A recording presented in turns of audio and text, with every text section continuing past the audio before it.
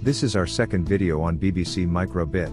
We are reviewing Microbit, and compare it with Arduino Uno.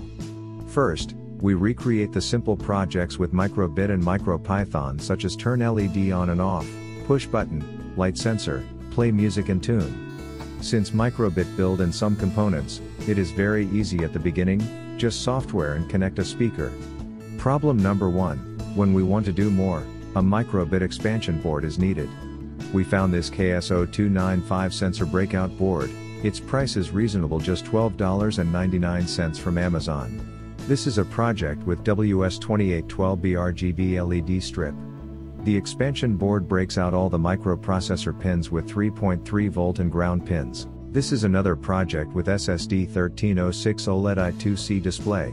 The breakout board has I2C pins, so we can direct connect the OLED display on the expansion board. This is a complex project.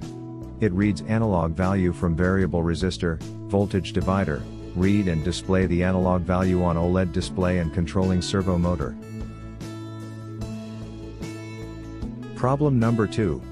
Microbit operates on 3.3 volt, servo needs at least 4.5 volt. The breakout board supports DC 4.75 to 12 volt, but no external power pins. Therefore, we need to create a small power board and break out the external power pins for servo motor. In the previous project, the servo responds too slow. In this project, I removed the OLED display code. The servo can respond faster. Problem number 3. When flash program to Microbit, the exiting files in the Microbit are removed. We need to re-upload the module files back to Microbit. When we uploading files to Microbit, MU shows an error message, it cannot refresh the file list in Microbit. To resolve this problem, go to RIPL mode, and come back.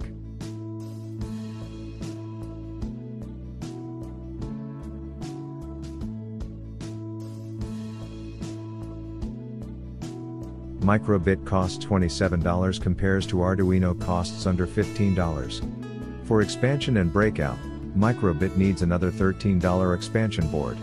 So, Microbit's starting cost is $40. To connect to 5 volt devices, we need to add a power connection board, another $3 to $4. Note, some expansion board have external power pins. Since we only have male-to-male jumper wires, then we need to create a set of female-to-female connectors.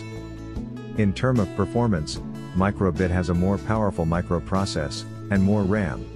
In our experience, the MicroPython program ran slow with OLED display. After we removed the OLED display functions, the servo respond faster. However, the servo respond time is still slower than the similar project in Arduino. MicroPython is an interpreter, its implementation may not be very effective. In terms of code size and complexity, Python code is simpler and smaller. Well, C is lower level language, its code should be bigger and has more details. For finding information, we found enough pages about MicroPython, but not enough pages to use Python with Microbit. If we creating a new project with new idea, we need to do lot of testing and experiment. For peripheral, Microbit works with 3.3 volt devices.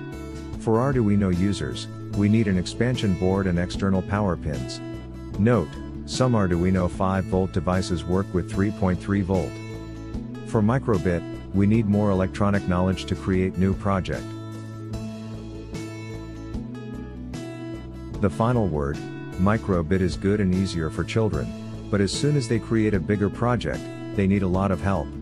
For STEM, there are some robotics, car, and remote Microbit kits in the market.